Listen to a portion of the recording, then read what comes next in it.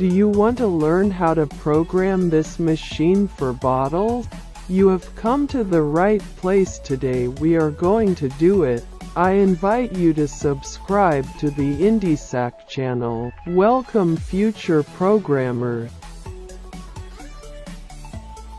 Very good everyone. Welcome to IndySac. Today I am going to teach you how to program a water filling machine for bottles that has three systems. First is the filling of the water, the second placing the bottle cap, the third that places the label for the bottle. We are going to program it with the PLC Siemens S7200 in the TIA portal, and we are going to simulate it. Well, let's start. First we have to know the outputs and inputs that we will use. We have the I0.0 input that will be the start sensor for the count of 3 bottles that are going to be filled. Then we have the input I0.1, which is the count of the bottles that have already been filled. The next thing we have is the output Q0.0, which is the conveyor belt 1.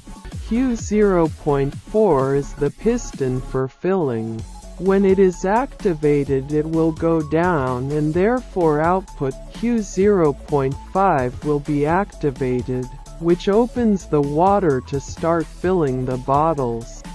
Then we have Q0.1, which is conveyor belt 2.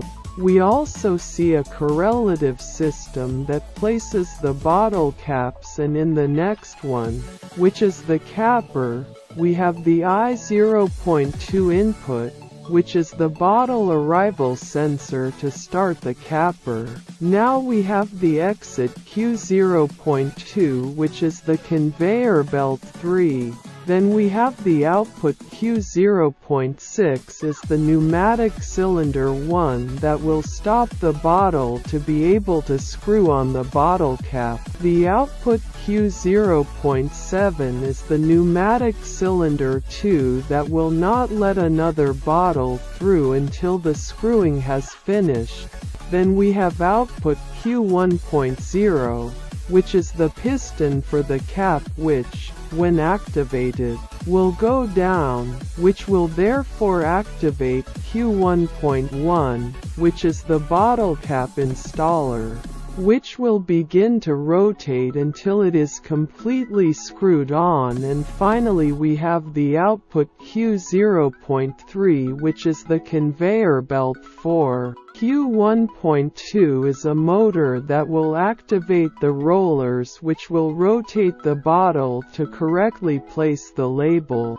Well, that's all. Now we go to programming. Well, now in the programming we have the input I0.5 is the emergency stop, and the input I0.6 is the start of the whole process. This is being placed by a pulse input, which will lock the outputs Q0.1, which is the conveyor belt 2, the Q0.2 that is the conveyor belt 3, the Q0.3 conveyor belt 4, the Q1.2 motor of the labels, and a mark, which is the step to the next process. We have the M1.1 that will activate conveyor belt 1. It is the first, but we place a counter that is linked to input I0.0, which is the start sensor, that when it counts 3 bottles, it will turn off conveyor belt 1. This resets the counter by means of an emergency stop, which is the next process. And in segment 5, we have the mark M1.1, which is the counter. When it has reached 3, it will activate the filling piston, which is the one that will go down, and also activate a timer for 5 seconds to activate the M1.2 mark that will activate a TOF timer that, when activated at the Q0.5 output, will be activated for 4.5 seconds. which is the one that gives way to the water to fill the bottle for 4.5 seconds, which in turn will add another ton that will notify me through mark 1.3 that the filling has already been completed. The which is placed here that resets the counter and returns to the same process. Well, now in segment 6 we have input I0.1 is the one that will count the number of bottles that are filled. In segment 7 we have the next process, which is the capper, input I0.2, which is the arrival sensor of the stopper by means of a flank will activate 2 marks, one of which will activate the pneumatic cylinder, which will allow the bottle to stop, and after 1.5 seconds the pneumatic cylinder 2 will be activated, which does not allow the previous bottle to pass. After of that thread, the next one will activate the piston for 2 seconds, which will make it go down and proceed to the screwing. For a time of 2.5 seconds, the screwing will be activated, which is the bottle cap installer of the Q1.1 output, and when it ends within 2.5 seconds the piston will turn off, and then turn off air cylinder 1 and air cylinder 2 first. Well, that's all. Now we go to the simulation. Well, let's start with the simulation. I'm going to start it, and as you can see, all the output has been activated. The bottle begins to move.